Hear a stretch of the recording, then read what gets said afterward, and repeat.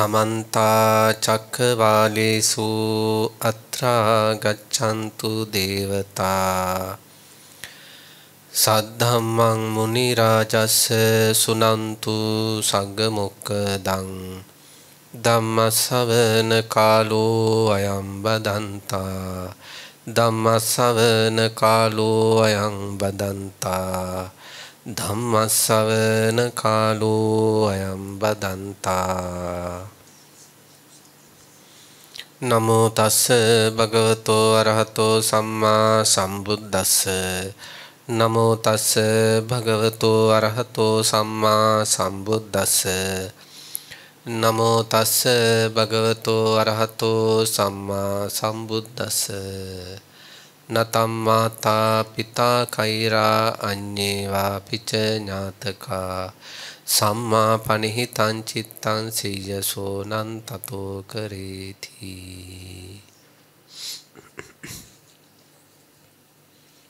सदा वंदनीय पूजनीय गरुतर लोकवासी पिन्वंत महा संඝරත්නයන් අවසරයි ශ්‍රද්ධාවන්ත කාරුණික ගුණබර පින්නතුනි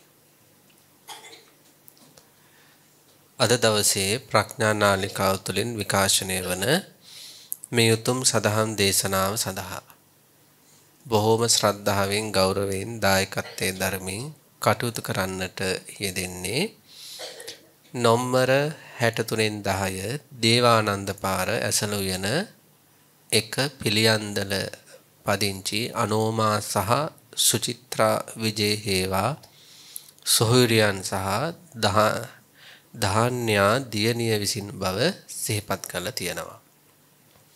ඉතින් බොහෝම ශ්‍රද්ධාවෙන් ගෞරවයෙන් අපේ පින්නතුන් සිදු කරන මේ උතුම් ධර්ම දානමේ උතුම් පුණ්‍ය කුසලයේ හේතු වෙලා ඒ දායකත්වයේ දරණ පින්නතුන් මේ පින්කම කිරීම තුළින් බලාපොරොත්තු වෙන සියලුම යහපත් ප්‍රාර්ථනා බලාපොරොත්තු අරමුණු ඒ ආකාරයෙන්ම සඵල වේවා කියලා අපි ප්‍රාර්ථනා කරනවා. පින්නතුනි අද දවසේ අපි මේ දායකත්වයේ දරන මැදිරියට සහ සම්බන්ධ වුණ පින්නතුන්ටත් මේ ලෝකේ බණහන අපේ සුවහසක් පින්නතුන්ටත් දේශනා කරන්න බලාපොරොත්තු වෙන්නේ අපි වැඩිපුරම අවධානය යොමු කළ යුතු කාරණා 5ක් පිළිබඳව. ඇත්තට අපි අපේ ජීවිතේ පින්නතුනි බලන්න වෙලාවකට දැන් අපි ව්‍යාපාරයක් කරනවා කියලා. ව්‍යාපාරයක් කරනවා නම් ව්‍යාපාරයේ ලාභ ලැබීම සහ පාඩු ලැබීම පිළිබඳව පුදුම අවධානයක් දෛනිකව සමහර අය සිද්ධ කරනවා. සමහර අය සතිපතා, සමහර අය මාසපතා. ඊළඟට අපි හිතමු අපිට දරුවෝ ඉන්නවා නම් ඒ දරුවන්ගේ අනාගතය ගැන සමහර පින්නතුන් පුදුම අවධානයකින් ඉන්නේ. දරුවෝ ගැන පුදුම අවධානයකින් ඉන්නේ. පන්ති ගියත් කතා කළා දැන් දුවේ පන්ති වරුණාද දැන් පුතේ දවල් කෑම ගත්තද එහෙම පුදුම අවධානයකින් කටයුතු කරනවා. ඒ වගේ සමහර අය තමන්ගේ රැකියාව ගැන රාජ්‍ය හෝ පුද්ගලික අංශයක රැකියාව කරනවා. සමහර අය රැකියාව අර දේවකාරිය වගේ කරගෙන ඒක හරියටම කරන්නට ඒක ලොකු ගුණයක්. ඒ ගැන ලොකු අවධානයකින් කටයුතු කරනවා. ඒ වගේ සමහර අය තමන්ගේ කායික නිරෝගී බව පිළිබඳව දැන් සමහර තරුණ දරුවෝ එහෙම තමන්ගේ ශරීරය අර බලාපොරොත්තු වෙන ආකාරයට හැඩ කරගන්න පුදුම අවධානයකින් කටයුතු කරනවා. ඒ වගේ සමහර අය තමන්ගේ නිරෝගී බව ගැනනේ දැන් සාමාන්‍යයෙන් දියවැඩියා වගේ තියෙන අය ඒ රුධිර මට්ටමේ සීනි අඩු වෙනවද වැඩි වෙනවද දෛනිකව පරීක්ෂා කරනවා. ඒ වගේ අපේ ජීවිතේ එහෙම ගොඩාක් තියෙනවා අපි දැඩි අවධානය යොමු කරලා කටයුතු කරන. හැබැයි පින්නතුනි බුදුරජාණන් වහන්සේ අපට දේශනා කරලා තියෙනවා අපි ඔය ඔක්කොම ඉතින් බාහිර දේවල්නේ. අපේ ඇතුළට බිලා. අපේ අධ්‍යාත්මයට බිලා. අධ්‍යාත්මයේ තුල තියෙන කාරණා 5ක් ගැන දැඩි අවධානයෙන් ඉන්න කියනවා. මොකද ඒ දෙන්නගේ අඩු වැඩි වීම මත සතුට අඩු වැඩි වෙනවා. තරහදියක් වගේ. ඒ දෙන්නගේ අඩු වැඩි වීම අනුව සතුට අඩු වැඩි වෙනවා. අන්න ඒ කාරණා පහට කියනවා නීවරණ කියලා. කාමච්ඡන්දේ අඩු වෙනකොට සතුට වැඩි. කාමච්ඡන්දේ වැඩි වෙනකොට දුක වැඩි. ව්‍යාපාදයේ හේවත් තරහ අඩු වෙනකොට සතුට වැඩි. තරහ වැඩි වෙනකොට ව්‍යාපාදයේ වැඩි වෙනකොට ව්‍යාපාදයට මේ තරහ කියන්නේ දුක වැඩි. ඊළඟ විචිකිච්ඡා සැක සංකා අඩු වෙනකොට දුක අඩුයි. සැක සංකා වැඩි වෙනකොට දුක වැඩි. උද්ධච්ච කුක්කුච්ච පසුතැවිල්ල සහ නොසන්සුන්කම අඩු වෙනකොට දුක අඩුයි. පසුතැවිල්ල සහ නොසන්සුන්කම වැඩි වෙනකොට දුක වැඩි. තීන මිද්දය ඒ කියන්නේ කුසල ධර්ම විශේෂයි උත්සාහය වීරිය අඩු වෙනකොට දුක වැඩි. කුසල් කරගන්න බැරි නිසා කුසල ධර්ම විශේෂයි වීරිය වැඩි වෙනකොට පුදුම සතුටක් ඒක. ඒ කියන්නේ පින්නතුනේ අපි ගොඩාක් හිතන්නේ බාහිර අය මත අපේ සතුට අඩු වැඩි වෙනවා කියලානේ. සාමාන්‍ය ලෝකයාට හිතෙන්නේ එහෙමයි. බාහිර අය පදනම් කරගෙන තමයි මගේ සතුට අඩු වෙන්නේ වැඩි වෙන්නේ. නැත්නම් නැති වෙන්නේ කියලා. නමුත් පින්නතුනේ අධ්‍යාත්මයට එබිල බැලුවොත් බුදුරජාණන් වහන්සේ දේශනා කළ ධර්මයට අනුකූලව අපේ ඇත්තටම සතුට අඩු වැඩි වෙන්න ප්‍රධාන සාධක පහක. දැන් බලන්න රහතන් වහන්සේ ගත්තට පස්සේ කාමච්ඡන්දේ පොඩ්ඩක්වත් නැහනේ. පුදුම සතුටක් හිතේ තියෙනවා. රහතන් වහන්සේගේ හිතේ තරහ මාත්‍රයක්වත් නැහනේ. ඒ උන්වහන්සේට තරහකාරයෝ හිටියත් උන්වහන්සේට යාළගෙන තරහක් නැහැ. හරි සැපයි ඒ හිත. රහතන් වහන්සේගේ හිතේ උද්ධච්ච කුක්කුච්ච විචිකිච්ඡා ඊළඟට තීන මිද්ධාදිය මාත්‍රයක්වත් නැහනේ. ඉතින් මේ ලෝකේ ඇත්තටම සන්තෝෂෙන් ජීවත් වෙන්නේ රහතන් වහන්සේලා. සතුටින්ම ජීවත් වෙන්නේ රහතන් වහන්සේලා. ඔය කාමච්ඡන්ද ව්‍යාපාද තීන මිද්ද උද්ධච්ච කුක්කුච්ච විචිකිච්ඡා ආදී නීවරණ ධර්ම අඩු වැඩි වශයෙන් තියෙන ලෝක සත්‍යෝ විතක සතුටෙන් විතක දුකෙන් විතක සතුටෙන් විතක දුකෙන්. ඒ කියන්නේ පින්නතුනි බුදුරජාණන් වහන්සේ මේ ධර්මයේ තුල විශේෂයෙන්ම සතිපට්ඨාන සූත්‍රයේ ධම්මානුපස්සනාවේ මුල්ම කොටස තුල උගන්වලා තියෙනවා ශ්‍රාවකයන් නීවරණ ගැන සතිමත් භාවය පවත්වන්න කියලා. ඒ කියන්නේ නීවරණ දිහා බලාගෙන ඉන්න විතරක් නෙවෙයි. ඒ ඇති වෙන නීවරණ දිහා බලලා අන්නේ නීවරණ දුරු කරමින් තමන්ගේ අතුලාන්ත සතුට උපදවා ගන්න ඕනේ.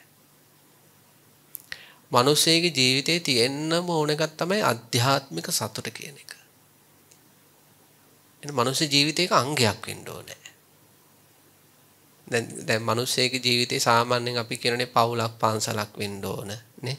තමන්ගේ කියලා ගෙයක් දොරක් තියෙන්න ඕන. තමන්ගේ කියලා වාහනයක් තියෙන්න ඕන. තමන්ගේ කියලා ඉඩමක් කඩමක් තියෙන්න ඕන. තමන්ගේ කියලා ශිල්පීය ඥානයක් තියෙන්න ඕන නේ. හැකියාවල් තියෙන්න ඕන. අපි කියනනේ මනුස්සයෙක් වුණාම මෙහෙම දේවල් තියෙන්න ඕන. එතකොට තමයි ජීවිතය සම්පූර්ණ වෙන්නේ කියලා. ඕකට දාගන්න අධ්‍යාත්මික සතුට කියන එක. ඒකක් තියෙන්න ඕනේ. විශේෂයෙන් වයසට යද්දී නම් තියෙන්නම ඕනේ. නැත්නම් දරුවෝ දීගතල දුන්න ගමන් මොකද වෙන්නේ? නේද? දරුවෝ තමන්ගේ සතුට අරන් යන්නේ. එයාලා කියලා වෙනම කූඩුවක් හදා ගන්නවා. දැන් ඇතුලේ සතුටක් නැතුව නේ දහ දුක් විඳින්නවා. අධ්‍යාත්මික සතුට වේලපහින්ම හදාගෙන හිටියනම් දරුවෝ ගියත් අපේ ඇතුලේ සන්තෝෂයක් තියෙනවා. ඉතින් අන්න ඒ නිසා පින්නතුනි අර බොහෝ දේවල් ජීවිතේ වටා එක් රැස් කරගන්න වගේ අනිවාර්යයෙන්ම කෙනෙක් ටිකෙන් ටික වයසට යනකොට ඒක තරුණ කාලෙදිම පුළුවන් නම් හරි වටිනවා. තරුණ කාලෙදි බැරි වුණත් ඉතින් මිනිස්සෙගේ ජීවිතේ මේ ඒකෝයි දැන් විදේශ රටවල එහෙම එක ෆැෂන් එකක් වගේ ඒක. අධ්‍යාත්මික ජීවිතය කියන එක නේ අර ස්පිරිචුවල් ලයිෆ් කියනෝනේ. ඒක ඒ කියන්නේ බලන්න යාලා බුදුදහම දන්නේ නැහැ. නමුත් යාලා මොකක් හරි ක්‍රමයකින් අධ්‍යාත්මික සතුටක් උපදවා ගන්න උත්සාහ කරනවා. ඒ ගොඩක් වැරදි පාරවල් ඉතින්. නමුත් ඒ කොහොරේ අධ්‍යාත්මික සතුටක් ජීවිතේ ඇති කර ගන්න ඕන කියන සංකල්පේ වටිනවනේ. අපේ සමහර බෞද්ධ පින්නතුන්ගේ තුන් හිතකවත් නැහැනේ ඕක පින්නතුනේ. නේද? අර ඇහැ පිනවමින්, කන පිනවමින්, නාසය පිනවමින්, දිව පිනවමින්, හිත පිනවමින් වාසය කිරීමමයි ජීවිතේ කියලා සමහර අයට හිතෙන්නේ. නේ? කණ්ඩෝ නෑ, බොණ්ඩෝ නෑ නේද? විනෝද ගමන් යන්න ඕනේ. ඉතින් බලන්න අපේ ජීවිතේ හරිම පටුයි. තිරසහත්තුත් එහෙමනේ. කණ්ඩෝ නෑ, බොණ්ඩෝ නෑ, නාණ්ඩෝ නෑ නේ. තිරසහත්තුත් එහෙමනේ. එයාලටත් ඕනේ හැපිනව ගන්න. නේ? බලල්ලාම පැටව දිහා බල සතුට වෙනවා. අපිත් එහෙමයි. දරුවෝ දිහා බලවල සතුට වෙනවා. බලල්ලාමට පැටවගේ කටහඬයේදී හරි සතුටුයි. අපටත් අපේ දරුවන් කටහඬයේදී හරි සතුටුයි. බලල්ලාමට පැටවගේ ස්පර්ශය පුදුම සතුටක්. අපිටත් එහෙමයි. දරුවෝ ටිකක් ගෑවිද්දි හරිම සතුටුයි. බලල්ලාමට පැටවගේ ආදරේ පුදුම සතුටක්. අපිටත් එහෙමද නැද්ද? දරුවන්ගේ ආදරේ ලැබෙද්දී උද්දාමයටපත් වෙනවා. බලන්න වෙනසක් තියෙනවද? එයාලයි අපි සමාන්තර මානසිකත්වයක යන්නේ. ඒ සමාන්තර මානසිකත්වයේ තමයි බාහිර රූප, ශබ්ද, ගන්ධ, රස, ස්පර්ශ, ආදරය ආදී තුලින් සතුටු වීම කියන එක. එයාලත් එහෙමයි අපිත් එහෙමයි. ඒක වෙනස් කරගන්න ඕනේ. 20න් හරි 30න් හරි 40න් හරි 50න් හරි 50න් බැරුණා නම් 60න් හරි 60න් බැරුණා නම් 70න් හරි.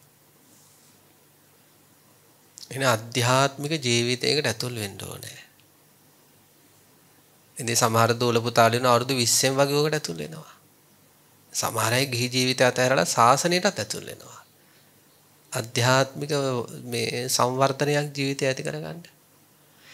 ඉතින් කොහොම හරි පින්නතුනේ අන්න එහෙම අපිට ආධ්‍යාත්මික ජීවිතයක් එහෙම ආධ්‍යාත්මික සතුටක් උපදවා ගන්නට යන ගමනේදී බුදුරජාණන් වහන්සේ අපට උගන්වන ඔන්න ඔය කාරණා පහ.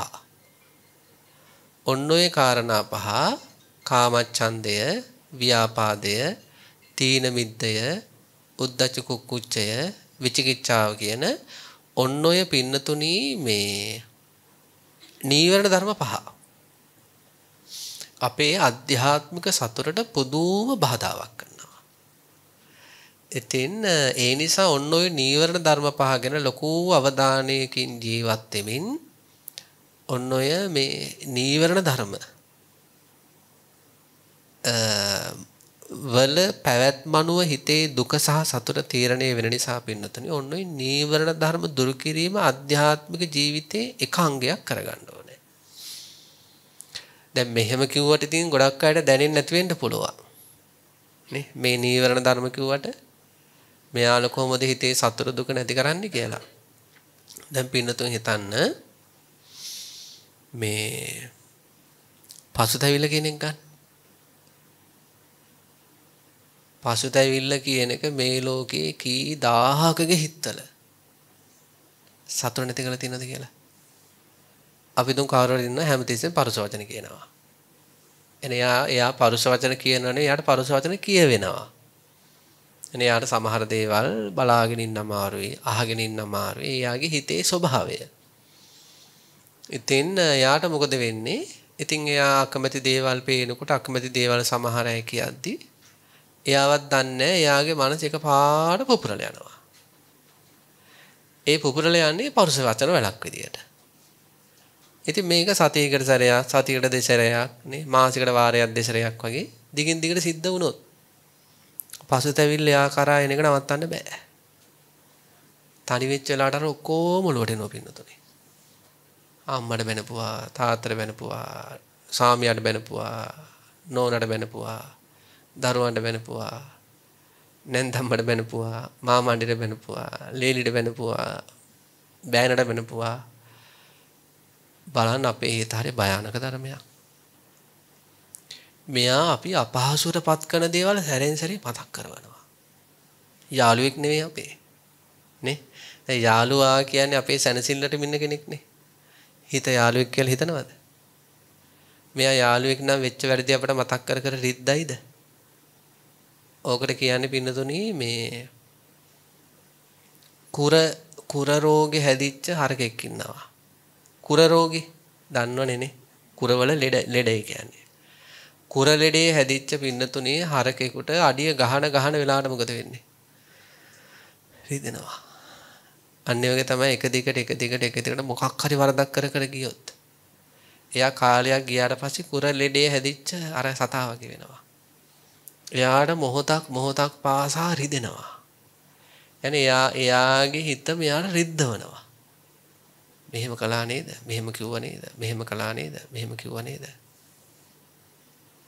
පිළිතුරු බලන්න මේ අන්න ඒ හැඟීම අකුසලයක්. කුසලයක් නෙවෙයි.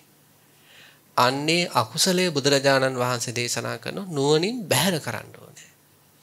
කුර රෝගේ හැදිච්ච සතා ඒ ගව පාලකයා මොකද කරන්නේ? අරගෙන ගිහිල්ලා සිංහල බේත් කරන කෙනෙක් ළඟට ගිහිල්ලා හොඳ කරනවා. පසුතැවිල්ල හොඳ කළ යුතු ලෙඩක්. ඒක හොඳ කරන්න ඕනේ. ගොඩක් අයට හොඳ කරගන්න ඕන. හොඳ කරන්න බේත දන්නේ. ආන්නේ බේත මේ ධර්මයේ තුල තියෙනවා. ඕක හොඳ කරගන්න ලොකු විදර්ශනක් තියෙනවා.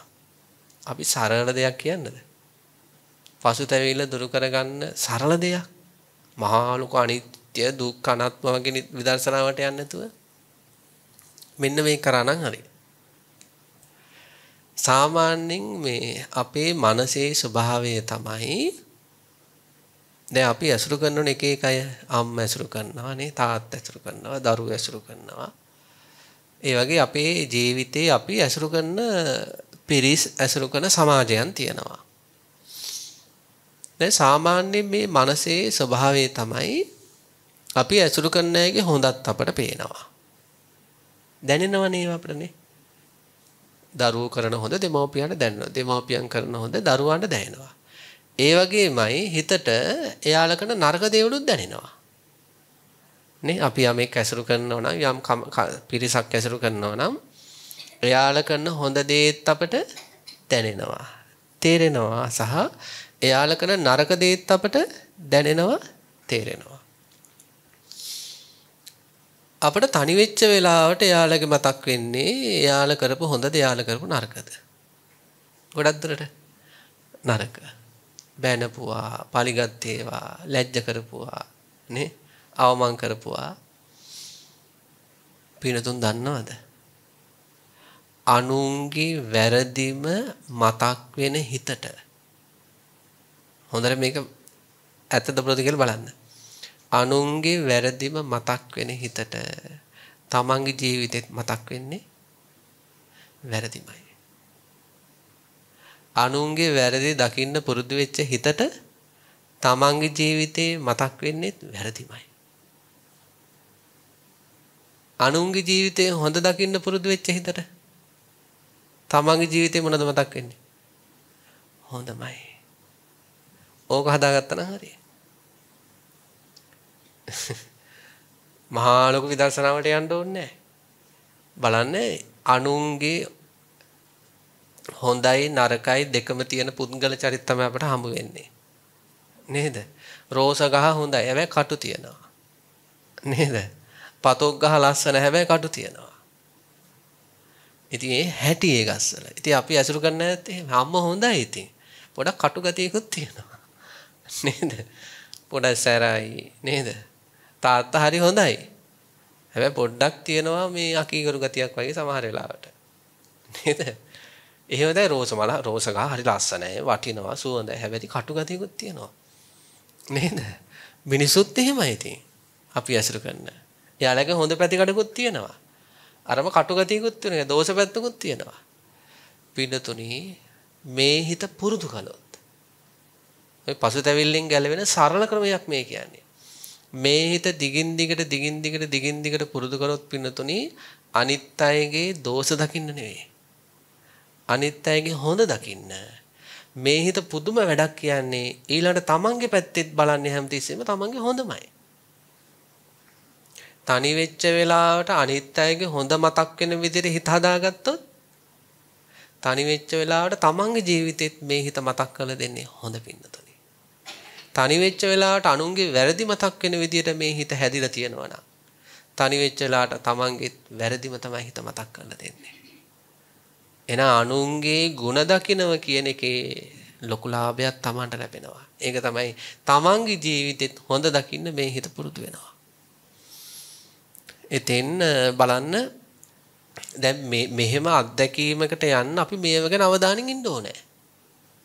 Tamanට දැනෙනවා නම් මගේ අතීත යම් අඩුපාඩු වැරදි පරුස වචන බොරු කියපුව ගැන වරින් වර මේ හිත මට මතක් කරලා දෙනවා නම් කියන්නේ මේ හිතේ තියෙන ගතියක් මගේ වැරදි මතක් කරලා දෙන ගතිය. හොඳට බලන්න ඔය ගතියම අනිත් අයටත් එයා පාවිච්චි කරන්නේ. අනිත් අයගේ තනි වෙච්ච වෙලාවට හරියට වැරදි හොයනවා. එහෙනම් මම මේක වෙනස් කරන්න ඕනේ. ඒක වෙනස් කරන්නම ඕනේ. වෙනස් කරොත් තමයි සහනේ. නේ අනුන්ගේ වැරදි මතක් වෙනකොට සැපයිද?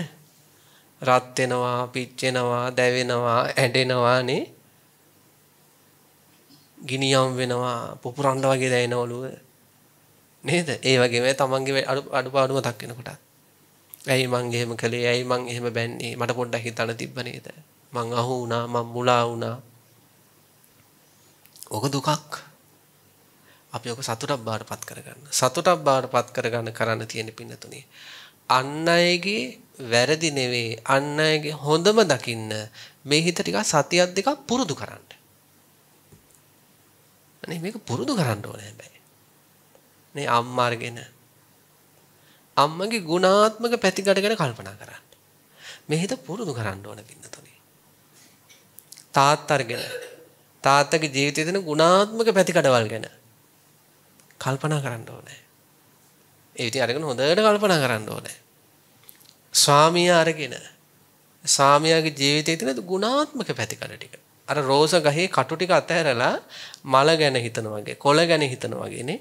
අන්න ඒ වගේ ස්වාමියාගේ ජීවිතේ ගුණාත්මක පැතිකඩවල් ටික සතියක් දෙකක් මෙනෙහි කරන්න ඕනේ. වරින් වර.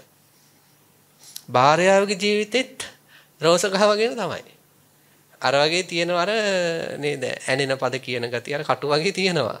හැබැයි ඊට වඩා මහා ගුණ සමුදායක් ඒ භාර්යාවගේ ජීවිතේ තියෙනවා. අන්න ඒ වරගෙන හොඳට කල්පනා කරන්න ඕන. දවසක් දෙකක් නන් නෙවෙයි. හිත හදන එක ලේසි නෑ. ඒකයි දවසක් දෙකක් මදි කියලා කියන්නේ අපි. ඉතින් සමහර ස්වාමීන් වහන්සේලා සමහර අකුසල් දුරු කරගන්න අවුරුදු 20 25 උත්සාහ කරලා තියෙනවා. ওই තේර ගාතාවල. සමහර ස්වාමීන් වහන්සේලා සමහර අකුසල් දුරු කරගන්න අවුරුදු 50 60 උත්සාහ කරලා තියෙනවා. يعني මේ අකුසලයේ දුරු කරන එකමයි එකම දේ. ඒත් අවුරුදු 50 60 ගිහිල්ලා තියෙනවා. හිත හදන එක ලේසි නෑ සැප ඇති වෙන විදියට.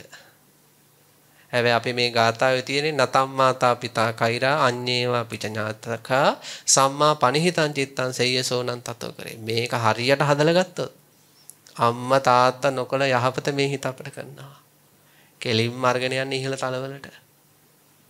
යටට යන්න දෙන්නේ නැහැ. දෙවියන් අතරට අරගෙන යන්නේ. ඊළඟ නිවනට සමීප කරනවා. ඒ වගේම මේ හිත හැදුවේ නැතිනම් නේ මෙයට යන්නම් වාලේ යන්න දුන්නොත් නේ ඇලි ගැටි පසුතැවිලි වෙවි මේ යන්නම් වාලේ මෙයට යන්න දුන්නොත් මෙයා තරම් නපුරක් හොරෙක් හතුරෙක්වත් කරන්නේ නැහැ කියන අපිට. අපි හිත ගැන හිතන්න ඕනේ ගොඩක්.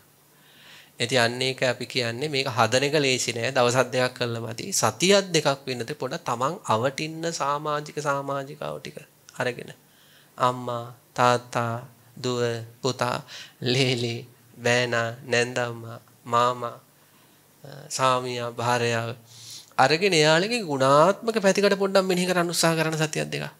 හිතට බැන හරි. මේ අයවට ආස නැහැ. කැමති නැහැ ඒවට. මෙයාට ඕන අර නිකන් අර මේ නේද? ඒ අඩුපාඩුම හිත පරිගන්න ඕනේ.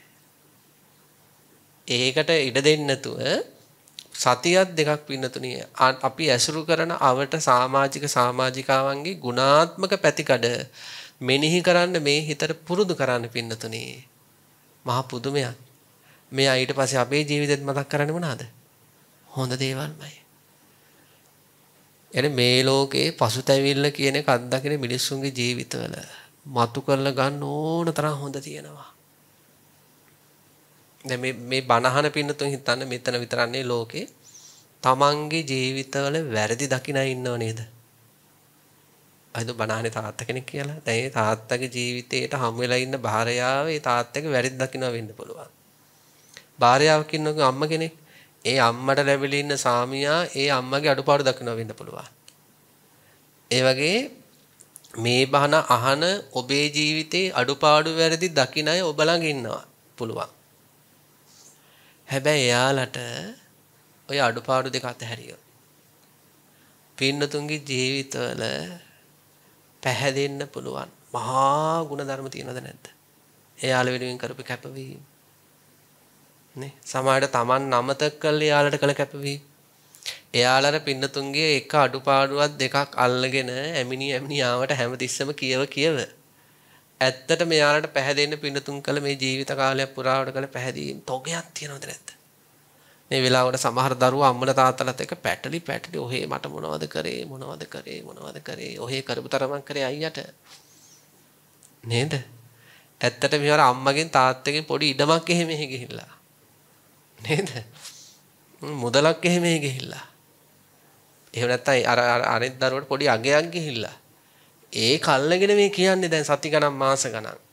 මහ ගෙදරට එන්නේ නැහැ, කෝල් එකක් දෙන්නේ නැහැ. හැබැයි දුව පුතා පොඩ්ඩක් හරි හිතුවනම් ඒ වරද පැත්තකින් තියලා මම මව කුසට ආපු දවසේ ඉඳලා අම්මයි තාත්තයි මම වෙනුවෙන් කළ කැපවීම. පැහැදෙනවද නැද්ද? අපි ඒක කියන්නේ තමන්ගේ ජීවිතේ තමන් අවට ඉන්න සමහර අය තමන්ගේ පුංචි අඩුපාඩු අල්ලගෙන තමන් ගැන කලකිරෙනවා. හැබැයි එයාලට පුළුවන් නම් දක්ෂ වෙලා පින්නතුන්ගේ ජීවිතයේ තියෙන ගුණාත්මක පැතිකඩ මතු කරගන්න. අන්න ඒ වගේ අපි කියන්නේ පින්නතුනේ අපි අවට ඉන්න අයගෙත් අඩුපාඩු තියෙන්න පුළුවන්, වැරදි තියෙන්න පුළුවන්. නමුත් එයාලගේ ගුණාත්මක පැතිකඩම අපි මතු කර ගත්තොත් පින්නතුනේ එන තනි වෙච්ච වෙලාවට එයාලගේ ಗುಣ මතක් කරන්න හිත පුරුදු වෙනවා විතරක් නෙවෙයි අපේ ජීවිතෙත් අපේ හිත පුරුදු වෙනවා පින්නතුනේ අපේ අතීත අඩුපාඩු නෙවෙයි අපේ අතීත ගුණාත්මක සංසිද්ධි නේ ළඟම ඉන්න අයට ඕනනම් තමන්ගේ ජීවිතේ ඕන තරම් ගුණාත්මක සංසිද්ධි තියෙන වගේ අපේ හිතටත් එහෙම අපේ ජීවිතය තුලින් මතු කර ගන්න පුළුවන් ගොඩාක් හොඳ දේවල් තියෙනවා. අන්න ඒවා මතක් වෙන්න දෙන්නේ නැහැ අර අඩුපාඩු හිත මතක් කරන්න පුරුදු වෙලා. ඉතින් හරිම අපරාධයක්. ඉතින් අන්න ඒකට හොඳම සහ සරල විසඳුමක් තමයි පින්නතුනි මේ හිතට පුරුදු කරන්න බාහිර අයගේ ಗುಣ දකින්න. එතකොට මේ හිත નિરાයාසයෙන්ම පුරුදු වෙනවා කාලයක් ගියාම තමන්ගේ පැත්තෙත් ಗುಣ දකින්න. ඔන්න පසුතැවිල්ල දුරු කරන සරලම ක්‍රමයක්. කරලා බලන්න. අද්දුඩි ප්‍රත්‍යක්ෂයි. ඒකයි බය නැතුව කියන්නේ. අපි ඒකයි බය නැතුව කියන්නේ පින්නතුනේ අනුන්ගේ ජීවිතවල ಗುಣ දකින හිත තමන්ගේ ජීවිතෙත් ගුණමය දකින්නේ. සතුටෙන් ඉන්නේ. මං දන් දුන්නා, මං සිල් රැක්කා, මං අම්මට සැලකුවා, මං තාත්තට සැලකුවා. මං භාවනා කළා, මං දම්පැන් පූජා කළා, මං බණ ඇහුවා, මං ධර්ම දානමේ පින්කම් කරා. හොඳම දැන් බලන්න පින්නතුන් දැකලා තියෙනනේ කුකුල්ලු වගේ සත්තු නේ. කුකුල්ලු වගේ සත්තු පොළොව පෙල්ල මොනවාද අහුලන්නේ? පණුවනේ නේ. පණුව අහනෝනේ. අනිත් ඒවා මග ඇරලා පණුව විතරක් ඇහිඳ ගන්නවා. අන්න ඒ වගේ අපේ හිතත් පුරුදු කරන්න ඕන අනිත් අයගේ අපේ හොඳම ඇද ගන්න. නේ අර සත්තු දෙේ පාන්දර 4ට 5ට විතර බිමට බහැලා නේ හැන්ද වෙනකම් මොකද කරන්නේ? කුණු කොටවල් අවුස් එයාලට සතු නැති කරන දේවල් නේ ඇහිඳිනවා. අන්න ඒ වගේ අපේ හිතත් පුරුදු කරන්න ඕන අනිත් අයගේ ජීවිතවල සහ අපේ ජීවිතවල හොඳම අහුලන විදියට. එහෙම ඔය හිත හදන්න පුළුවන්. හැදුවොත් මරණ මංචකයේදීත් අපට මතක් වෙන්නේ අනිත් අයගේ ಗುಣ. ඊළඟ අපේ ජීවිතේ අපි වපුරගත්ත ಗುಣ. අපේවත් අනිත් අයගේවත් වැරදි නෙවෙයි හිත අහුලන්නේ. ඉතින් මේ ක්‍රම පාවිච්චි කරලා පින්නතුණි අපේ සහ අනිත් අයගේ ජීවිතවල ಗುಣ අහුලන විදියට හිත හැදුවේ නැත්තම් මරණාසන්න මොහොතේ හිත කරන්නේ පුරුද්දට තමන්ගේ සහ අනිත් අයගේ ජීවිතවල වැරදි අහුලනවා විපිලිසර වෙනවා නොසන්සුන් වෙනවා දුගතියට යනවා. ඉතින් ඔන්න අවධානය යොමු කළ යුතු එක අකුසලයක්. පසුතැවිල්ල. මේ ලෝකේ ගොඩාක් අයට ප්‍රශ්න තියෙනවා. අපිට කතා කරලා කියලා තියෙනවා. හාමුදුරනේ මගේ ජීවිතේ අවුරුදු 40 මෙහෙම එකක් වුණා. 50 මෙහෙම එකක් වුණා. මට මේක මතක් වෙනවා. මොකද කරන්නේ? ඔන්න විසඳුම. තමන්ගේ ජීවිතේ සහ අනිත් අයගේ ජීවිතවල හොඳ අහුලන විදිහට හිත හදන්න. කාලයක් හදන්න ඕනේ හැබැයි. මේක කළා බලන්න පින්නතුනේ. සන්තෝෂෙන් ඉන්න ඕන. හැම තප්පරයක්ම. අපේ සන්තෝෂය නැති කරන්නේ මේ හිතේ නරක පැවැත්ම. මෙයා යන ක්‍රමේ. ඒ ක්‍රමය අපි වෙනස් කරන්න ඕන. අන්න ඒ ක්‍රමේ වෙනස් කරන වැඩපිළිවෙල තමයි ආධ්‍යාත්මික ජීවිතය කියන්නේ. ඊළඟට බලන්න පින්නතුනි මේ ඊළඟට අපේ හිතේ සතුට අඩු වැඩි කරන තව එකක් තමයි කාමච්ඡන්දය කියන එක. يعني මේ ලෝකේ සංස්කාර ධර්ම පිළිබඳව අපේ හිතේ ඇති වෙන වරින් වර ඇති වෙන ආසාවල්.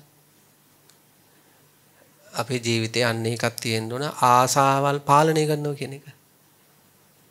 ඉතින් සමහර වැඩිහිටියා ඉන්නවා දැන් දිය වැඩියා තාම බෑ පැණි රහ පාලනය කරගන්න. නේද? කොලෙස්ටරෝල් හොඳටම නැගලා. නේ වැඩි වෙලා. තාම පාන් අතහැර ගන්න බෑ කේක් අතහැර ගන්න බෑ නේ. නේද? කියන්නේ අර ආශාව පාලනය කරගන්න අමාරුයි. අපේ ජීවිතවල පින්නතුනි මේ අධ්‍යාත්මික ජීවිතය කියන්නේ අපේ අර ආශාවල් අපි පාලනය කරන්න පුරුදු කරන්න ඕනේ. මේ ආශාවල් තියදී හරි අමාරුයිනේ පින්නතුනි. එනේ එක එක ඒවා මතක් කරන රූප මතක් කරවල ඒක බලන්න ඒක බලන්න ඒක බලන්න. ආශාවල් අපට කරදර කරනවා. එක එක ප්‍රිය හඬවල් මතක් කරලා. මේ හඬස්වන්නේ හඬස්වන්නේ හඬස්වන්න. පින්නතුන් දන්නවද ඒක කතාවක්? මේක අපිට මේ ඒ සිද්ධියට මුණ දුන්න අම්මා තමයි සිහිපත් කළේ. බලන්න වයසට ගියත් ආශාවල් තියෙන හැටි. පින්නතුනි එක මේ දැන් මේ සිද්ධිය කියන මේ අම්මට අවුරුදු 60ක් විතර. මහත්තයාට අවුරුදු 65ක් විතර. ඉතින් මේ අම්මයි තාත්තයි ඔය මේ මොකද්ද මේ විවාහ වෙලා දැන් ගොඩක් කල්. විවාහ ජීවිතේ දැන් ගොඩාක් කල් වෙනවා. පස්සේ ඔය තියෙනව නේද පින්නතුනි ඔය මේ 90 බැජ් එකේ පාටි. හරිද? 95 බැජ් එකේ පාටි කියලා තියෙන නේද දැන් පාටි වගේක්. නේද? එහෙනම් 1990 A level කරපු කට්ටිය දැන් එකතු වෙනවා. පොඩි පාටියක් තියෙනවා. 95 A level කරපු කට්ටිය එකතු වෙනවා. පොඩි පාටියක් තියෙනවා. හරි භයානක පාටි ඕවා. ඒ මෙන්න මෙතනින් අහු වෙන මේක එකක්. ඒ වගේ විශ්වවිද්‍යාලෙත් ඉන්නවානේ නේ 2000 දී අවුට් වෙච්ච අය 95 අවුට් වෙච්ච අය කියලා නේ ඔය WhatsApp group වලින් නේ මුහුණු පොත් වලින් කට්ටිය එකතු වෙලා අන්තිමට කොහේ හරි තැනකට ගිහලා හොටෙල් එකකට හරි ගිහිල්ලා පුංචි සාදයක් දානවා. ඉතින් මේ 65 තාත්තත් මේ ආසන්න කාලෙක විශ්වවිද්‍යාල කාලේ හරිද කට්ටිය එකතු වෙන සාදයකට ගිහිල්ලා. එතකොට 65 තාත්තට ඒ විශ්වවිද්‍යාල කාලේ පාටියේදී ඒ අවුරුදු වල මේ ඒ තියපු පාටියේදී විශ්වවිද්‍යාල කාලේ ආදරය කරපු කෙනා හම්බ වෙලා.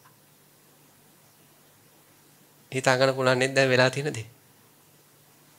දැන් මේ අම්මට කියනවලු මට එයා ආපහු හිතවත් කරලා දෙන්න කියලා. නෝනට කියන්නේ. මුහුණු පොත හරහා. හිතා ගන්න බැරි දේවල් මේවනේ. දැන් භාර්යාවට කියනවලු දැන් අම්මා අසරණ කමට අපිට කියනවා දුරකථනින් කතා කරලා. හාමුදුරනේ මං ගොඩාක් අසරණ වෙලා ඉන්නේ කියලා. 65යි අරයට.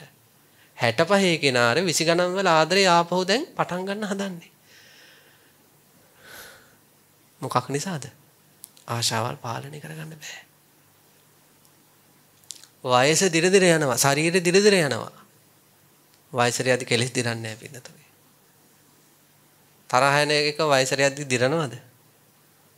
අඩු වෙනවද? තරහ යන එක? ඊර්ෂ්‍යාව වයසට යන අඩු වෙනවද? දිරනවද? නේ? දුක දැන් කය දිරනවා. දුක එන්නේ අඩු වෙනවද? එහෙනම් දුකක් දිර දිර යනවද? වැඩි වෙනවා. ඒක මහා පුදුම දෙයක්. කය එක පැත්තකට යනවා, හිත අනිත් පැත්තට යනවා. කය දිරනවා, කෙලෙස් වැඩෙනවා. දැන් ඉඩම් තණ්හාව අවුරුදු 5 දී වගේ නෙවෙයි අවුරුදු 65ක 70ක් යද්දී. නේද? දේපල තණ්හාව. දැන් බලන්න ඔය සමහර ගෙවල් වල ළමයි අවුරුද්දකට සැරයක් විතර ගේයාස් කරනවානේ. ඒ ගෙවල් අස් කරද්දී අම්මලා තාත්තලා බලාගෙන ඉන්නවා. 60 65 70 දැන් යාළ වයසයිනේ. දැන් මේ දරුවෝ පුච්චන්න මේ එළියට එකතු කරනවා දැන් ඔන්න අනවශ්‍ය දේවල්. ඔය පුච්චන්න යද්දී ආරාම්මලා ඇවිල්ලා මොකද කරන්නේ? මේ පුච්චල කොහොමද? හරිද? පත්තර පිටු ඉඳලා ආපහු ගෙට ගිනවා. පොලිතින් බෑග් එකක ඉඳලා ගෙට ගිනවා. තණ්හාව වැඩි වෙලාද අඩු වෙලාද? නේද? මේ අවිසිකල කොහොමද? මේ අවිසිකල කොහොමද? වයින්ව මේ ළමයට මේ කිසිම ගයක් නැහැ. මේ බෝතල් පත්‍රකාරයන්ට දෙන්න තියෙන ඒවා ආපහු ගෙට ගෙනත් දාගන්නවා. ඉතින් වයසට යන්න යන්න තණ්හාවල් අඩු වෙන්නේ නැහැ, ආශාවල් අඩු වෙන්නේ නැහැ, තරහ යන එක අඩු වෙන්නේ නැහැ. ඒකයි මේ 65 තාත්තට. ඉතින් මේ පසුබිම අපිට හිතා ගන්න අමාරුක. නමුත් එහෙම දේවල් මේ ලෝකෙ වෙනව පින්නතුනි. ඇයි ඇති වෙන ආශාවල් පාලනය කරගන්න තේරෙන්නේ නැහැ. ඒ ආශාවල් වැඩි වෙනකොට ලැජ්ජා බය නැති වෙනවා. අන්තිමට භාර්යාවට කියනවා අරයා හිතවත් කරලා දෙන්න කියලා. එතකොට පින්නතුනි මෙන්න මේ කාමච්ඡන්දය කියන එක පුංචි කාලේ ඉඳලා ආධ්‍යාත්මික ජීවිතයකට යොමු වෙන කෙනෙක් පුංචි කාලේ ඉඳලා මෙන්න මේ රූප තණ්හාව, ශබ්ද තණ්හාව, ගන්ධ තණ්හාව, රස තණ්හාව, පහස තණ්හාව, ආදරය ආදී ධම්ම තණ්හා කියන ඒවා. මෙන්න මේවා මොකද කරන්න ඕනේ පිළිතුරේ? පාලනය කරන්න ඕනේ. අඩු කර ගන්න ඕනේ. නේ? ඒ කියන්නේ මෙන්න මෙහෙමයි. පින්නතුන් හිතන්න ඔන්න මේ රැකියාවක් හොය ඉන්නවා තරුණ දුවෙක් හරි පුතෙක් හරි. මේ උපමා පොඩ්ඩක් හිතර ගන්න. ඔන්න රැකියාව හොය ඉන්නවා රැකියාවක් හොය ඉන්නවා දුවෙක් හරි පුතෙක් හරි. මේ පුතාට හරි දුවට හරි එක්කෙනෙක් ඇවිල්ලා කියනවා හොඳ ජොබ් එකක් තියෙනවා කියලා. මෙයා එකපාරට අහන්නේ පඩිය කීයද කියලා. එතකොට එනවා 40යි කියලා. 40000යි. දැන් මෙයාට ලොකු සතුටක් ඇති වෙනවා. දැන් ජොබ් එකක් තියෙනවා කිව්ව ගමන්ම හොය හිටපු කෙනාට ලොකු සතුටක් ඇති වෙනවා. මෙයා අහනවා පඩිය කීයද කියලා වැටුප එතකොට 40000යි කියනවා. එතකොට පොඩ්ඩක් හරි ගියේ නෑ. 40යි ඉතින් නේ. එස් මෙයා අහනවා කීයෙන් ඉඳන් කී වෙනකම් වැඩ කරන්නේ? උදේ 8 හරය 10 කියනවා. එතකොට මෙයාට හිතෙන්නේ මොකද්ද? ඒක හරියන්නේ නෑ. නේ මෙයා ආපහුන මේ OT අතිකාල දීම නෑ ඒවත් නෑ කියනවා. එහෙනම් ඒක හරියන්නේ නෑ කියනවා. එයාට ජොබ් එකක් ලැබෙනකොට ලොකු සතුටක් ඇති වුණා. ජොබ් එකක් තියෙනවා කියද්දි. හැබැයි ජොබ් එකේ විස්තර ගැන අහද්දී ඒකේ වැඩ කරන්න තියෙන පැය ගාන, වැටුප, නේ අතිකාල දීමනා නෑ, බෝනස් නෑ. හරිද? ඒව දැනෙනකොට මෙයාට ජොබ් එක ගැන මොකද තියෙන්නේ? කලකිරීමක්. අනේ ඒක නෑ. සල්ලි දුන්නත් එපා කියනවා. පින්නතුනි අපේ ජීවිතයේ ආසාවල් ඇති වෙන එක එක දේවල් වලට රූප, ශබ්ද, ගන්ධ, රස, ස්පර්ශ, ආදරය ආදී දේවල් වලටත් ආශාවල් ඇති වෙන තණ්හාව. ඒක නිකන් ජොබ් එකක් ලැබුණා වගේ. හරිද? රූප, ශබ්ද, ගන්ධ, රස, ස්පර්ශ, ආදරය ආදී හිතට සතුට ලබා දෙනවා. ඒවැ ආශාදයක් තියෙනවා. අර ජොබ් එකේ විස්තරය අහද්දි මොකක්ද උනේ හැබැයි? ජොබ් එක ලැබුණ සතුට නැති වුණා. අන්‍යගේ ආශාවල් ඇති වෙච්ච රූප, ශබ්ද, ගන්ධ, රස, ස්පර්ශ, ආදරය ආදියත් එක්ක අපිට යන්න වෙන ගනුදෙනුව අරගෙන බැලුවොත් කල්ල කිරෙනවා. ජොබ් එක ලැබෙනවකම සතුටුයි.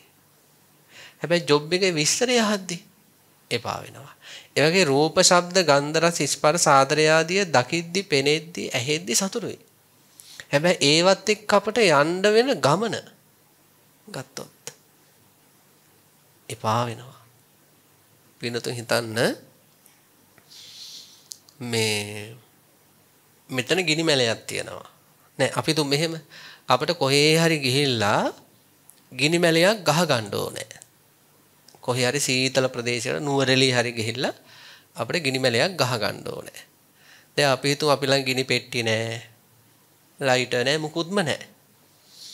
එතකොට අපි හිතනවා එහෙනම් ලී පතුරු දෙකක් හරි නේ, ගල් දෙකක් හරි අතුල්ලලා අපිට ගින්න අවුලව ගන්න පුළුවන්. ඉතින් අපි කරන්නේ මොකද්ද? ලී පතුරු දෙකක් අරගෙන අතුල්ලනවා ගින්දර මතු කර ගන්න. ඒක හරි මහන්සි. හැබැයි ඉතින් කොහොම හරි ගින්න ආවා. ගින්න ආවට පස්සේ ඉක්මනට කොළ දාලා නේ පිදුරු වගේ මොනවා හරි දාලා ගින්න අවුලව ගන්නවා. දැන් අවුලවගෙන විතරක් බෑ. මේක දැන් ඉතින් එළි වෙනකම් පවත්වාගෙන යන්නත් එපා. ඒකට දර හොයන්න ඕනේ.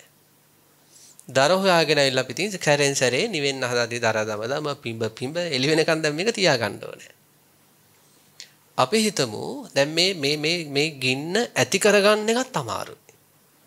නේ? ඇති කරගත්ත ගින්න පවත්වාගෙන යන එක තවත් අමාරුයි. අපිට ඕක නිකන් සතියක් දෙකක් කරන්න උනා. නේ ඇති කරගත්ත ගින්න සති දෙකක් විතර පවත්වාගෙන යන්න උනා. දර අදින්නයි පිඹින්නයි නේ නිවෙන්න හදද්දී වහගණ්ඩයි වැඩ ගොඩයි. හිතිලා නැද්ද ආදරෙත් එහෙමයි කියලා? ආදරයක් ඇති කරගන්න ගොඩාක් දුක් විඳින්න ඕනේ. දරුවගේ හිතේ ආදරය උපදවා ගන්න එක ලේසිද? දරුවෙක්ගේ හිතේ තමන් ගැන ආදරය හදාගන්න එක ලේසිද? කොච්චර කැපවීම කරන්න ඕනද? දාසි වගේ වැඩ කරන්න ඕනේ. ඇඳුමේ ඉඳලා හොදන්න ඕන. නේද? උදේටත් කන්න දෙන්න ඕන, දවල්ටත් කන්න දෙන්න ඕන, රැයටත් කන්න දෙන්න ඕන. තේ එක ළඟට ගිහිල්ලා දෙන්න ඕනේ. ඔළුව අත ගන්න ඕනේ. බලන්න හොඳට හිතලා බලන්න දරුවන්ගේ හිතේ තමන් ගැන ආදරේ උපදවා ගන්න වෙලාවට ෆෝන් අරන් දෙන්න ඕන, වෙලාවට බයිසිකල් අරන් දෙන්න ඕන. වෙලාවට මාළකුරු අරන් දෙන්න ඕනේ. වෙලාවට රූපලාවන්‍ය උපකරණ අරන් දෙන්න ඕනේ. බලන්න වෙලාවට ඉඩම් ලියලා දෙන්නත් ඕනේ. නේද? හොඳට බලන්න දරුවගේ හිතේ තමන් ගැන ආදරයක් නැහැ කියලා දැනෙනකොට තමන්ගේ ආදරය උපදවා ගන්න විවිධ උපක්‍රම පාවිච්චි කරනවා. ඒකයි ඉඩම් ලියලා දෙනවා කියන්නේ. වෙලාවට ඉඩම් ලියලා දෙනවා. ඉඩම ලියලා දුන්නමත් අපි ගැන හැඟීමක් ඇති වෙති කියලා. ඒක නිකන් දකින්න අර ලී දෙක අතුල්ලා ගින්න උපදවා ගන්න දරන උත්සාහය වගේ. අපි ඇසුරු කරන අයගේ හිතේ අපි ගැන ආදරය උපදවා ගන්න අපි ගොඩක් උත්සාහ කරන්න ඕනේ. කැපවීම කරන්න ඕනේ. යුතුයකම් කරන්න ඕනේ. වෙලාවට 16 වගේ, වෙලාවට 16 වගේ. අර වෙලාවට බැනුම් අහගෙන ඉන්න ඕනේ. ඒ පැත්තේ අපි ගැන හැඟීම හදාගන්න. ඊළඟට ඒ හැඟීම ඇති වුණාට පස්සේ ඒ හැඟීම නැති වෙලා යන නිසා ඒක පවත්වාගෙන යන්න. නේ? ඒ ආදරේ තමයි සතුටක් නිසා බලන්නේ ආදරේ උපදවා ගන්නත් කැපවීම කළා. ඊළඟට ඒ ආදරේ පවත්වාගෙන යන්න. අර කැපවීම දිගටම කරන්න ඕන. දිගටම කරන්න ඕන. දිගටම කරන්න ඕන. දිගටම කරන්න ඕන. ඔන්න ඕක මතක් වුණොත් ඔය හිතවත්කමක් ගොඩ නැගෙන්න හදන තැන්වල. හරිද? හිතවත්කමක් ගොඩ නැගෙන්න හදන දැන් අපේ හිතට එහෙමනේ සමහර අය වටිනාකම් දෙද්දි නේ ගෞරව කරද්දි නේ අපිට නිකන් ඒ පැත්තට ඇදිලා යන්න හිතෙනවා. නේද? හැබැයි පින්නතුනේ අපිට මතක් වෙන්න ඕනේ ඒ පැතිවලට ඇදිලා ගියා වගේ නෙවෙයි එයාලා ගැන අපේ හිතේ තියෙන හැඟීම් අපි පවත්වාගෙන යන්න. දිගින් දිගට යුතුයකම් කැපකිරීම දහසක් කරන්න ඕනේ. ඒව නතර කරපු ගමන්ම ආදරේ කඩම් වැටෙනවා. මේ ලෝකෙ මිනිස්සු පුදුම දුකක් විඳිනු පින්නතුනේ ඕකට. ආදරේ උපදවා ගන්නත් දුක් විඳිනවා. උපදවාගත් ආදරේ පවත්වාගෙන යන්නත් දුක් විඳිනවා. ඒ ආදරේ කඩාගෙන බිඳගෙන වැටුනම ආපහු පද්දව ගන්න. නේ? අපි හිතුව දැන් සාමියාගේ ආදරේ වෙනස් වුණා. බලන්නකො නැවත උපද්දව ගන්න විදිහට දුක. වෙලාවට වැඳ යනවා පිටිපස්සේ. ඔහොම කරන්නේ ඇයි මට කියලා. එහෙම ගිහිල්ලා හරි උත්සාහ කරන්නේ ආදරේ නැවත හදාගන්න. කලින් විඳපු ආදරේ මතක් කර ඒක නැවත ඒ පැත්තේ උපදවා ගන්න පුදුම සෙල්ලම් දාන්නේ මේ ලෝක මිනිස්සු. එතකොට බලන්න ආදරය ගැන අපට ආසාව ඇති වෙනකොට මතක් වුණොත් අර ජොබ් එක වගේ. නේද? ලෝකේ ඉතින් හැමතිස්සෙම ආදරේ හොයනවනේ හිතල හැටි ඉතින් ඒක. ආදරේ හැමතිස්සෙම හොයනවා ලෝකයාගෙන්. හැබැයි අන්නේ ආදරයත් වලින් සතුටක් ලැබමින් ආදරයක් හොයන්නට හිත ආරාධිනකොට මතක් වෙන්න ඕන ජොබ් එක වගේ නේ. ජොබ් එක ලැබෙනවා කියද්දි සතුටුයි. හැබැයි පඩිය 40යි. උදේ 8 රෑ 10. හරිද? OT නෑ, අතිකාල දීමනා නෑ. බෝනස් නෑ. එහෙනම් අතහැරලා දාන්න වැඩක් නෑ. අන්න ඒ වගේ පින්නතුනේ ආදරේ ආස්වාදයේ විතරයි අපිට දැනෙන්නේ. ආදීනවෙත් මෙනෙහි කරන්න. ඉතින් මේ ලෝකේ ඕනම දෙයක කොහොමයි. රූපේ ආස්වාදයක් තියෙනවා ආදීනවෙකුත් තියෙනවා. ශබ්දේ ආස්වාදයකුත් තියෙනවා ආදීනවෙකුත් තියෙනවා. ගන්ධ රස ස්පර්ශ වල ආස්වාදයකුත් තියෙනවා ආදීනවෙකුත් තියෙනවා. ආදරය ආදී හැඟීම් වල ආස්වාදයක් තියෙනවා. ආදීනොයිකුත් තියෙනවා. ඔව නොදන්න අය රූප, ශබ්ද, ගන්ධ, රස, ස්පර්ශ, ආදරය ආදී දේවල් වලට ඇලෙනවා, බැඳෙනවා, ප්‍රාර්ථනා ඇති කරගන්නවා. නේ ඊළඟට ආදීනවේ අත්දකින්න වෙනකොට නේ ගිරි යටින් කෑ ගහ ගහටන්නේ. නේ තමන්ගේ ජීවිතේ නැති කරගන්න හදනවා.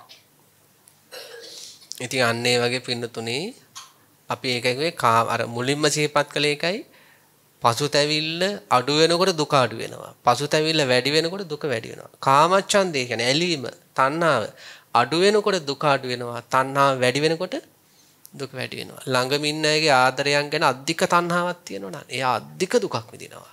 මොකද අර ආදරය වෙනස් වෙනවා. අර ආදරයන් වෙනස් වෙනවා. ඉතින් මෙයා සැරෙන් සැරේ උපදවා ගන්න දුක් විඳින්න ඕනේ. එයා පවත්ත ගන්න දුක් විඳින්න ඕනේ. අවටින් අයගේ ලැබෙන ආදරය ගැන පොඩි තණ්හාවක් නැන් තියෙන්නේ. මෙයා පොඩ්ඩයි දුක් විඳින්න ඕනේ. ඉතින් අන්න ඒ වගේ පින්නතුනේ මේ ලෝකේ දැන් ජංගම දුරකථනය ගන්න. ජංගම දුරකථනය ගැන අධික තණ්හාවක් ළමයිකට තියෙනවා නම් බලන්නේ දරුවටේ ජංගම දුරකථනය ගැන තියෙන තණ්හාවේ මට්ටමට එයාට දුක් විඳින්න වෙනවා. යන්නේ ඒකේ ඩේටා ටික නැතුනොත් දුකයි. හරිද? ජංගම දුරකථනය ගැන ලොකු තණ්හාවක් නැති දරුවෙකුට මේ ඩේටා ඉවරුණා කියලා ඉතින් ලොකු ප්‍රශ්නයක් නැහැ. පස්සේ දා ගන්නවා. හැබැයි හැමතිස්සෙම ජංගම දුරකථනය බලන්න ඕනේ කියලා හිතන දරුවට. එහෙම ලොකු තණ්හාවක් තියෙන එක තියෙන දරුවෙකුට. يعني ඩේටා ටික නැතුණ ගමම පිච්චෙනවා. තරහ යනවා. හරිද? ඒ කම්පැනි වලට බයිනවා. හරිද? ඊළඟට බලන්න ඒ ජංගම දුරකථනය ගැන තියෙන උපාදාන නිසා අම්මගෙන් බැනුම් අහන්න එනවා. තාත්තගෙන් බැනුම් අහන්න වෙනවා. හරිද? තමන්ගේ මතක ශක්තිය ගිලිහිලා යනවා. තමන් මානසික අවපීඩනයන්ට වැටෙනවා. තමන් ලෝකයේ තුල හුදකලා වෙනවා. නරක හුදකලාවකට වැටෙනවා. ඒ ජංගම දුර්ගන්ධ සතුටක් ගෙන දෙනවා. ආශාදයක් තියෙනවා. හැබැයි ඒ වගේ නෙවෙයි ආදීනවේ. ඒ වගේ මේ ලෝකේ පිනතුනේ මේ පෞල් ජීවිතවල sannivedanaya පවා නැති කරපු එකක් ජංගම දුර්ගතනේ නෙමෙයි. ජංගම දුර්ගතනේ ගැන තියෙන තණ්හාව. يعني සාමියා ජංගම දුර්ගතනෙත් එක්ක හුදකලා වෙන්න හරිම කැමතියි. භාර්යාව ජංගම දුර්ගතනෙත් එක්ක හුදකලා වෙන්න හරිම කැමතියි. මොකද එයාට සාමියාට ජංගම දුර්ගතන ගැන ඇලීම තියෙන්නේ. දරුවෝ හරි කැමති ජංගම දුර්ගතනෙත් එක්ක හුදකලා වෙන්න. මොකද අම්මා තාත්තට එයාට ආස ෆෝන් එකත් එක්ක ඉන්න. පුංචි කාලේ අම්මගේ කුකුලිනේ තමයි ආසාව තිබ්බේ. දැන් ජංගම දුර්ගතනේ කුකුල තියා ඉන්න ආස. පුංචි කාලේ තාත්තගේ ළඟ ඉන්න ආසය තිබ්බේ. දැන් ජංගම දුර්ගතනේ ළඟ තියෙනවා වෙන මොකුත් ඕනේ නැහැ. ඔය එක දරුවෙකින් ඇහවලු මේ අපේ අපවත්ති වදාළ බොරැල්ලේ කොවිද හාඳුරු බණකට කියන්නේ මේක. ඒ කම්ම කෙනෙකුට හොඳටම කේන්ති ගිහිල්ලා. මේ දරුවගෙන් අහලා තියෙනවා මේ මොකක්ද අහලා තියෙන්නේ? ඕ කරන්නේ මේ ලෝකේ වටින දෙයක් නැද්ද කියලා අහලා. එකක් තියෙනවා කියලා. මොකක්ද ඒකට පස්සේ ගලෝ චාර්ජරේ කිව්වලු. බොරැල්ලේ කොවිද සායනාසික දේශනාවක මේක තියෙන්නේ. ඒකෙන්නේ මේක බල ගන්නවල ගන්නේ.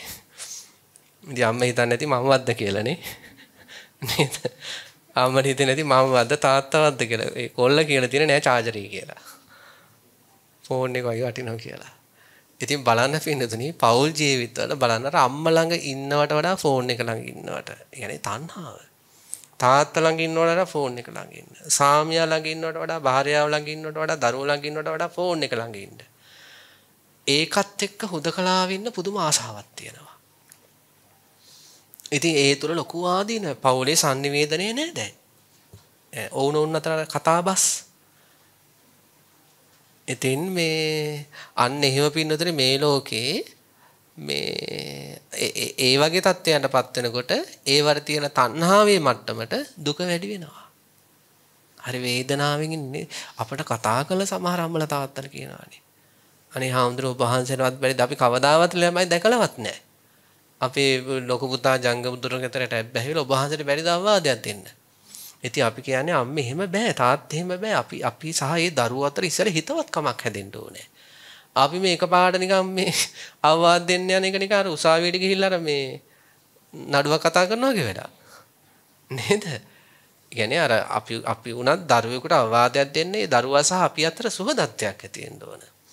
එතකොට නේ දැන් දොස්තර කෙනෙක් ළඟට ගිහිල්ලා මේ අර දරුවන්ට බේත් විදිද්දිත් ඉස්සෙල්ලම දොස්තර මහත්තයා මොකද කරන්නේ? පොඩ්ඩක් කතා කරලා විහිළු කරලා නේ ඊට පස්සේ තමයි ඉන්ජෙක්ෂන් එක විදින්නේ. අනේක අපි උනත් පින්නතුනේ දරුවෙකුට උනත් අවවාදයක් දෙන්න කලින් සුහදත්වය කොට නැගෙන්න ඕනේ. ඉතින් සමහර අම්මලාට තියෙන වේදනාවට මේ කතා කරලා කියන තාත්තලා මේ අපේ දරුවා ෆෝන් එකට හැබ්බැහි වෙලා ගලව ගන්න බෑ. අවවාදයක් දෙන්න හාන. දැකලවත් නෑ ළමයි අපි. ඉතින් ප්‍රායෝගිකව සාර්ථක කරගන්න අමාරු ඒවා. අර සුහදත්වයේ කියන එක නැති නිසා දැකලවත් නෑ. ඉතින් අන්නේ වගේ සමහර දෙමාපියන්ට ලොකු ප්‍රශ්නයක් මේ ජංගම දුරකථනයේ සමහර ස්වාමීවරුන්ට භාර්යාවරුන්ට දරුවන්ට ආසන කාලේ ෆින්ලන්තයේ ලංකාවේ දෙන්නෙක් විවාහ ජීවිතයක් ගත කරලා ඉතින් ඒ ජංගම දුරකථනයක් පදනම් කරගෙන අන්තිමට ඇති වෙච්ච ගැටුමකදී ඒ ස්වාමියා පිහිපාරවල් 13ක් කරලා තියෙනවා ඒ භාර්යාවට. මේ ආසන කාලේ අපිට දැනගන්න ලැබුණේ.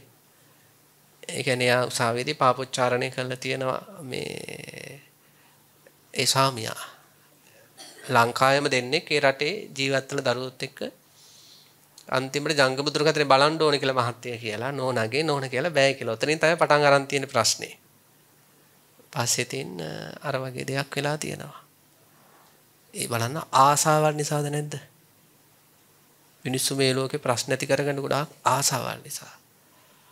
ඉතින් ඒකයි බුදුරජාණන් වහන්සේ දේශනා කළේ මේක නවදාන යොමු කළා මේව දුරු කරන ප්‍රතිපදාවලට අපි යන්න ඕනේ නේ. අපේ දේශනා කාලය අවසන් වෙනවා බලන්න. පසුතැවිල්ල ගැන අවධානයෙන් ඉන්න ඕනේ. කාමච්ඡන්දය ගැන අවධානයෙන් ඉන්න ඕනේ. තරහ ගැන අවධානයෙන් ඉන්න ඕනේ. සැක සංකා ගැන අවධානයෙන්, විචිකිච්ඡාව ගැන අවධානයෙන් ඉන්න ඕනේ. ඊළඟට තීන මිද්දය, කුසල ධර්ම විශේෂී තියෙන උදාසීන බව.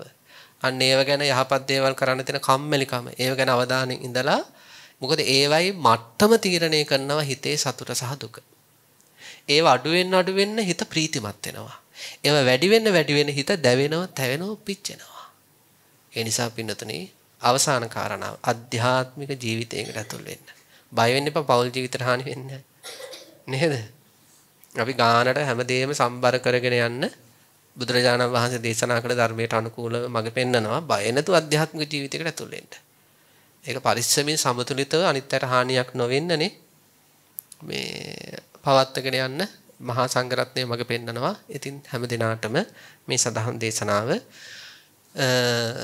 ජීවිත අවබෝධයට අධ්‍යාත්මික ජීවිතයකට ඇතුල් වෙන්නට ඇතුල් වෙච්ච අධ්‍යාත්මික ජීවිතය දියුණු කරගන්නටම විතරක් නෙවෙයි සසර ජීවිතේ පවා ජය ගන්නට උපකාරක ධර්මයක් වේවා කියලා අපි ප්‍රාර්ථනා කරනවා.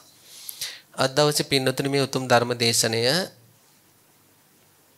ප්‍රඥා නාලිකාව තුළින් විකාශනය කිරීම සඳහා නොම්බර 63 දේවානන්ද පාර ඇසළු වෙන අංක 1 පිළියන්දල පදිංචි අනෝමා සහ සුචිත්‍රා විජේහේවා කියන සොහොයුරියන් සහ ධාන්‍යා දියණිය විසින් සදැහැති දායකත්වයේ ධර්මයෙන් කටයුතු කළ බව සිහිපත් කරන විශේෂයෙන් බලාපොරොත්තු වෙන්නේ සදැහැති පින්නතුන් 2019 නොවැම්බර් මාස 14 වන දින දෙසැම්බර් 2019 නොවැම්බර් මාස 14 වන දින පරලෝසපත්වෝ දැනට වසර 5ක් සපිරෙන චම්පා විජේහේවා දයාබර සොහොයුරියට ආදරණීය පුංචි අම්මාට ඒ වගේම පරලෝසපත් දෙමෝපියන් වෙන ජේ.ඒ. විජේහේවා මහතාට සහ බ්‍රියට්ටිස් විජේහේවා මහත්මියට සොහොයුරා වන ජගත් වික්‍රමසිංහ මහත්මයාට මිත්තණිය වන සිසිලියා විජේසූරිය මහත්මිය ඇතුළු පරලෝසපත් සියලුම ඥාති හිත මිත්‍රාදීන්ට මේ උතුම් ධර්ම දේශනාවෙන් ජනිත වන්නා වූ මහා පුණ්‍ය කුසල් පුණ්‍ය ශක්තිය අයිති අනුමෝදන් වී ඒ හැම දිනාටම නිවන් සුව ලැබෙන්නටම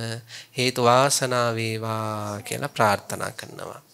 ධර්ම දේශනාව සඳහා වැඩම කරන්නට යෙදුණු ගෞරවනීය දේශකයන් වහන්සේටත් නිදුක් නිරෝගී භව දීර්ඝායු සම්පන්නිය වගේම ප්‍රාර්ථනීය බෝධියකින් නිර්වාණ අවබෝධය වේවා කියලා ප්‍රාර්ථනා කරනවා. ඒ වගේම මේ උතුම් සදහම් දේශනාව සඳහා දායකත්වයෙන් ගැන කටයුතු කළ අනෝමා මහත්මිය විජේහේවා අනෝමා මහත්මිය සුචිත්‍රා විජේහේවා මහත්මිය කියන ඒ සොහොයුරියන්ටත් ධාන්‍යා දියණියටත් ඒ වගේම මැදිරියට සහ සම්බන්ධ වුණ ඒ පින්නතුන්ගේ පවුල් වල සියලුම දෙනාටත් කල්යාණ මිත්‍රයන්ටත් මේ මතු කරගන්නට යෙදුණු උතුම් පුණ්‍ය ශක්තිය ආනිසංස බලය මේ ලොවක් නිවන උතුම් සදහම් දේශනාවේ ආනිසංස බලය ජීවිත කාලය පුරාවටම නිදුක් බව නිරෝගී භව ලැබෙන්නට දීර්ඝායු සම්පත් ලැබෙන්නට හේතු වාසනා වේවා කියලා ප්‍රාර්ථනා කරනවා. ඒ වගේම මේ කරගන්නට යෙදෙන උතුම් ලොවක් නිවන සදහම් දේශනාවල ආනිසංස බලයත් ජීවිත ගමනේ කරගන්නට යෙදෙන බොහෝ පුණ්‍ය කුසල වල ආනිසංස බලයත් ඒ තුළ මේ පින්නතුන්ට මේ උතුම් බුද්ධ ශාසනය තුළදීම ධර්ම අවබෝධයෙන් උතුම්ම සැනසීම ලැබේවා කියලා ප්‍රාර්ථනා කරනවා. ඒ වගේම පින්නතුනේ අවසාන වශයෙන් දායකත්වයේ ගැන කටයුතු කළ මේ පින්වත් හැම දෙනාටමත් ලක්වාසී ලෝවාසී සියලු දෙනාටමත් අනන්ත සක්වල වාසී සියලු සත්වයන්ටත් බුද්ධ ආදී රත්නත්‍රේ අනන්ත ආශිර්වාද බල මහිමෙන් සිතක් ශාන්තියක් සැනසෙල්ලක් නිවීමක්ම වේවා කියලා අපි ප්‍රාර්ථනා කරනවා. ආකාසට්ටා ච බුම්මට්ටා දේවානාගා මහිද්దికා පුඤ්ඤන්තං අනුමෝදිත්වා චිරන් රක්칸තු ශාසනං ආකාසට්ටා ච බුම්මට්ටා දේවානාගා මහිද්దికා පුඤ්ඤන්තං අනුමෝදිත්වා චිරන් රක්칸තු දේශනං ආකාසට්ටා ච බුම්මට්ටා දේවානාගා මහිද්దికා පුඤ්ඤන්තං අනුමෝදිත්වා චිරන් රක්칸තු මම් පරන්ති.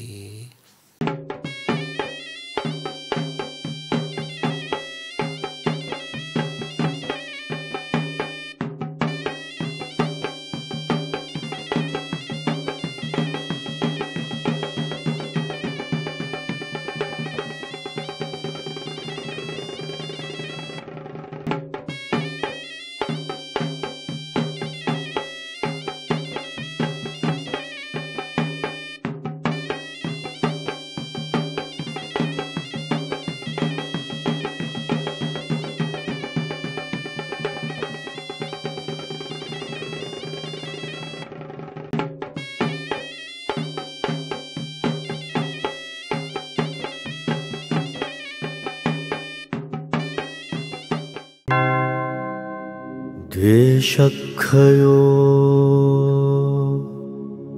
නිබ්බානං